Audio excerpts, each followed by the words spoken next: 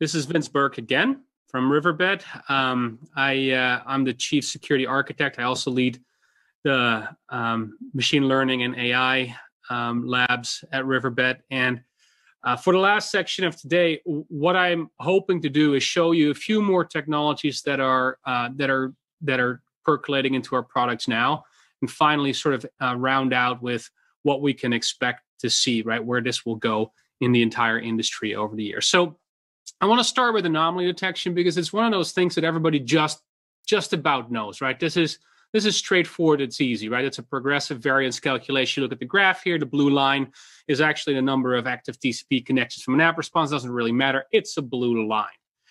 Now, the light blue sort of river graph around it is showing you what sort of the expected normal range is. And when the blue line goes outside of that, you get a red dot, and that's an alert. It's obvious, except it's not. Because every network is different and every distribution of data is different. So what I've done on the right-hand side here for you is I've taken that exact same anomaly detection algorithm and I've changed the window sizes. I have changed the bucket sizes. I have moved between normalized and absolute, right? And I've changed the actual, what we call variance decay, like how quickly do we converge back to an expected mean after the amount of variance in the data starts to change. All right. This is not all abracadabra. All I'm trying to say here is that depending on how you configure your anomaly detection algorithms, you're going to get a lot of anomalies, very little anomalies, and out of the gates, this is really hard to configure for me in the lab to work well for you in the field. So how do we approach this, right? And if you take a look at the right-hand side there, those graphs, what they're actually showing is, the expected range is now the green bar and the data is light blue. A little consistency there. There's another factor that we want to talk about, or that I want to make you aware of, because not all anomalies are necessarily, or not all changes in network state are necessarily anomalies, right? So this is something that sort of a lot of people have trouble wrapping their heads around. And I'll give you the example of a network that is most of the time either 90% saturated or 10% saturated. The average state is that the link is about 50% saturated with a variance that can go to 100% or 0%. There's never an anomaly. But now imagine that anytime that link is at 100% busy, we have really poor VoIP performance, right? We get a 2-second lag on your video there, Steve, and that's what's happening, right? Now, an anomaly detector wouldn't pick that up. So there is something that we call changes, right? State changes in the system, right? And I want to make sure we understand there's a difference between anomaly detection and state change detection. The way we handle that is, something called cumulative sum, right? You can obviously see, like, as something spends time in a different state, we spend time accumulating sort of this knowledge. And if we're tracking that, and we can, for instance, detect this bimodality of a link or CPU usage or whatever it may be, we can start to track accurately when things start to change. Now, add to that those anomalies, but I was showing you a number of different anomaly graphs. We can actually start doing something meaningful here.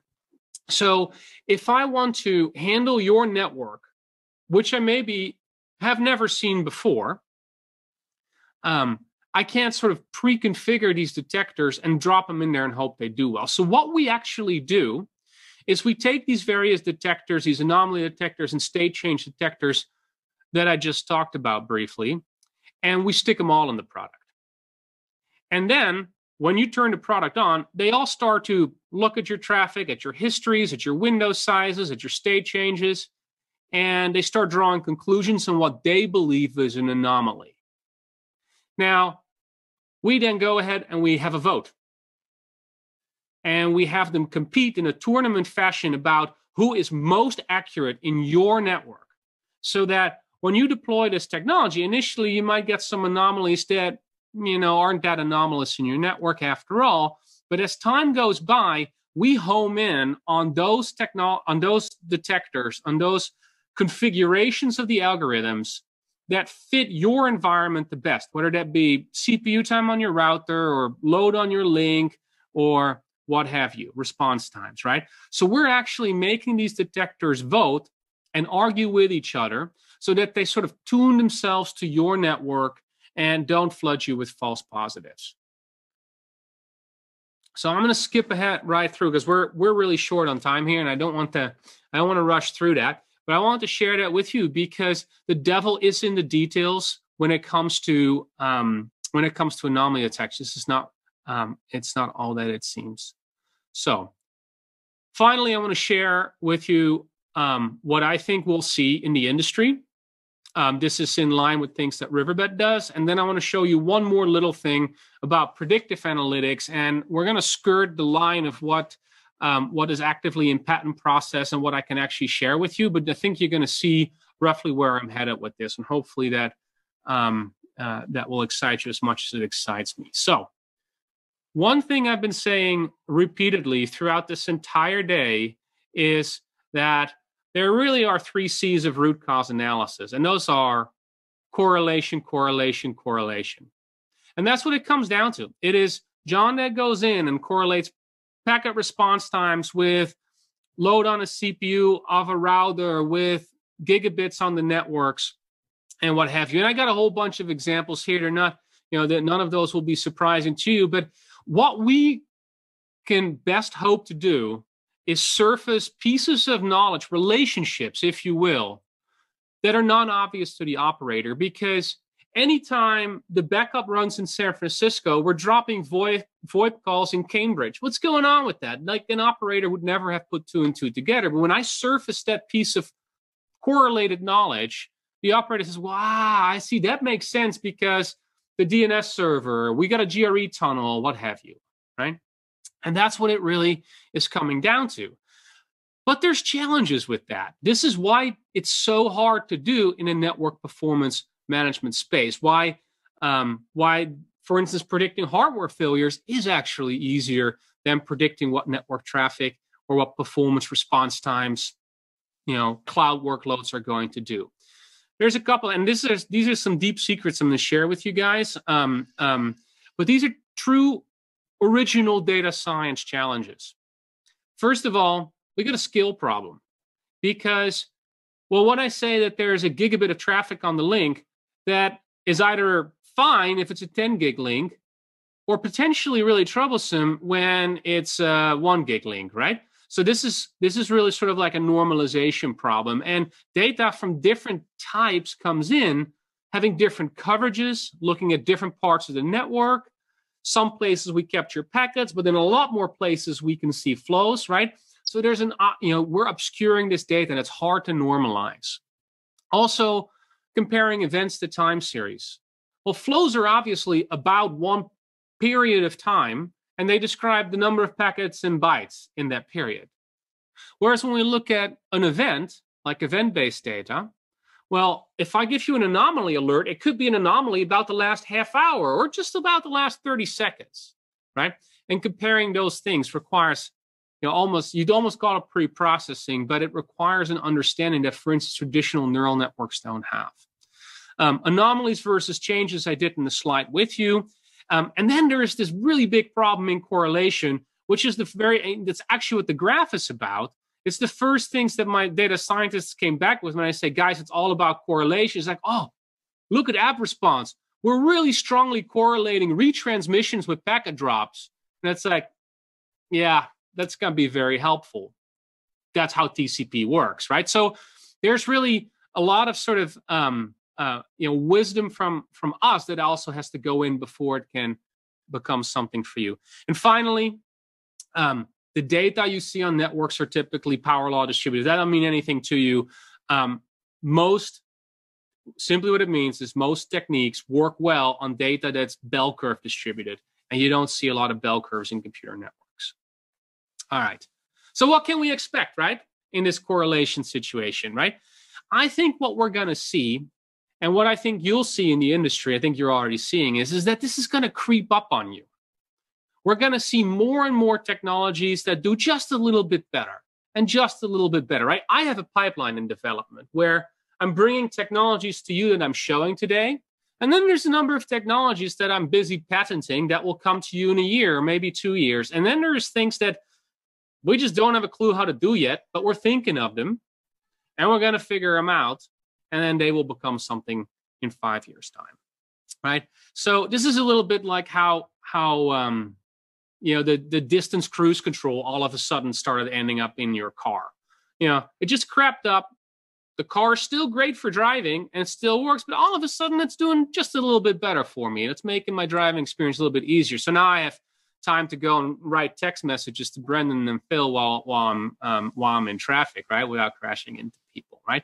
And I put an example on the right-hand side there, and John has already gone through so many of you, but it's, this is generally how these things go.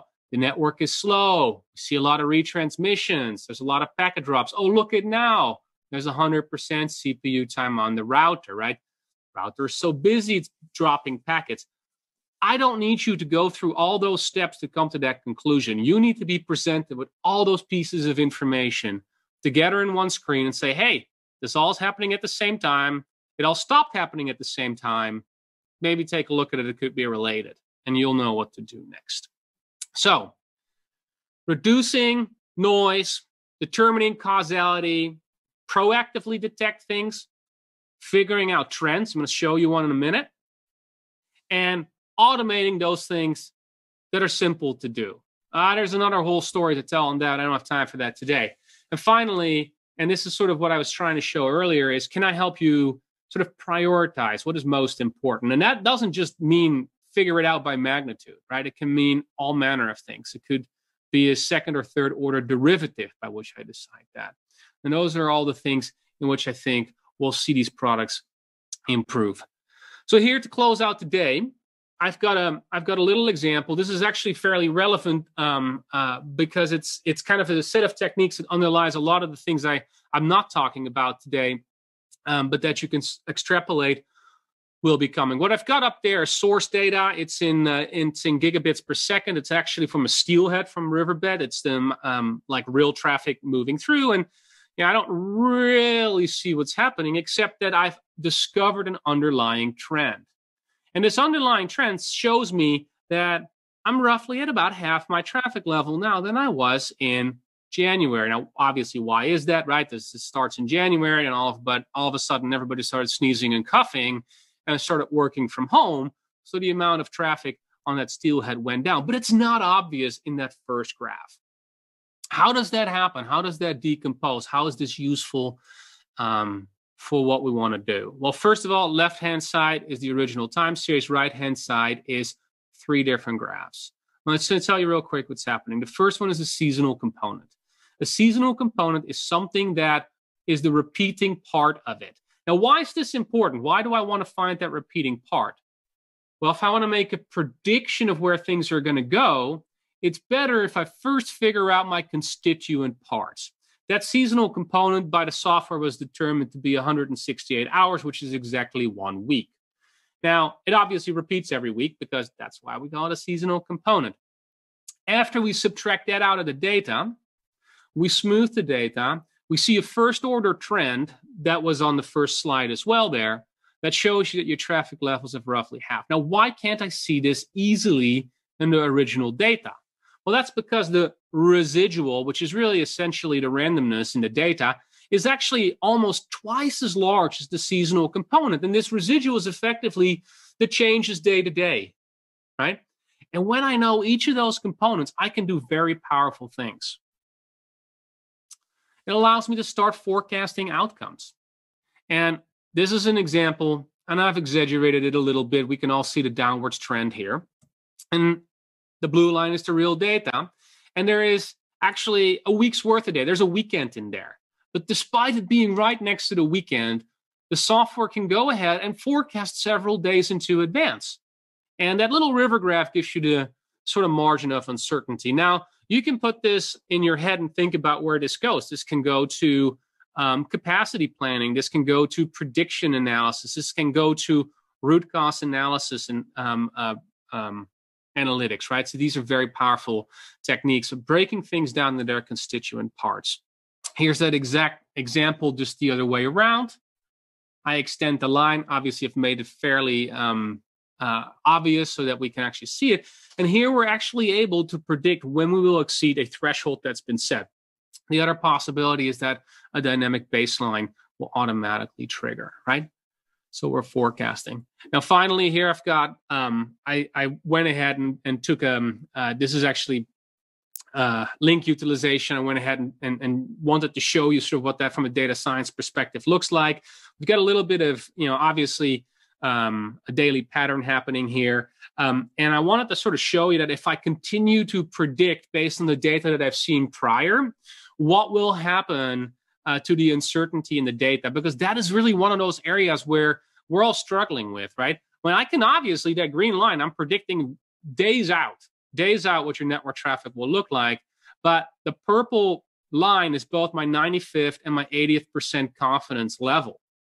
Now, what I've done here too is I've gone ahead and actually plotted the real data on there, which is the orange line. It's a little bit hard to see, but sort of like, how do we deal with this in terms of human interaction on making predictions and giving you a confidence, right? It's a probability, and people are typically really poor with probabilities.